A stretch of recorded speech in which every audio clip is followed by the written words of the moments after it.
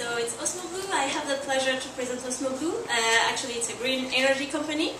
30% of the energy consumed by data center is used to cool down the heat that is released by their servers. So large companies like Google and Facebook are trying to reduce their energy costs and trying to improve their green image toward the public. What we are proposing with OsmoBlue is a technology that is converting that low temperature heat and converts it into electricity. We could produce hundreds of kilowatts of electricity and help them reduce their cost.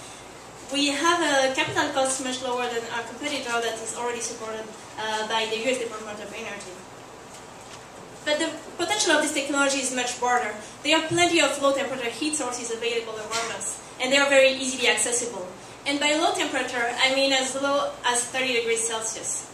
The potential is huge and is today unexploited.